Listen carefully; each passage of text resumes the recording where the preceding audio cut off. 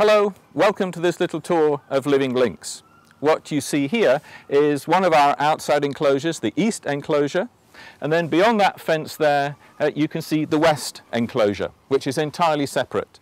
And each of these has a mixed community of squirrel monkeys and capuchin monkeys.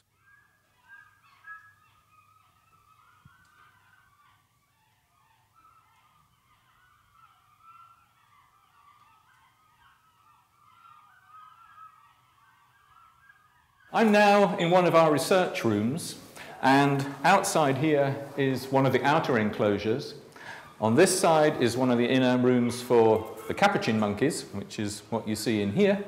And over this side is another set of cubicles for the squirrel monkeys. And what these do is connect the outer area with their inner rooms. So this is like a kind of corridor through which the monkeys can go in and out. So they get quite used to that. And what that means is that we can also then gently train them to sit in here and be relaxed about doing that, and that's what Alison's doing here.